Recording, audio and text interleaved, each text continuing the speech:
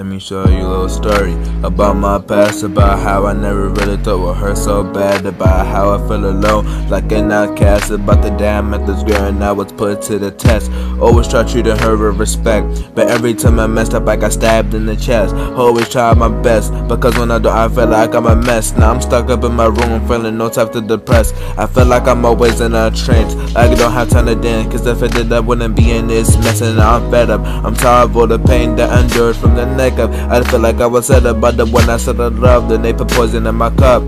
Yeah. Yeah.